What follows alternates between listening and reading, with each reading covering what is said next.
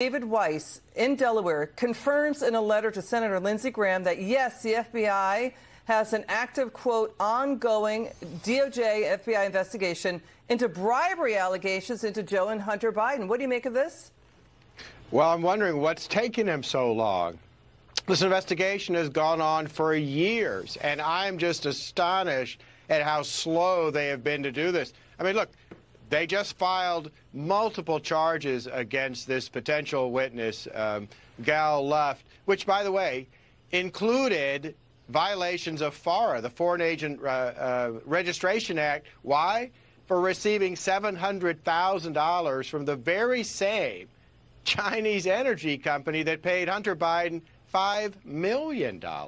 So then why didn't Hunter Biden register as a foreign agent? You know,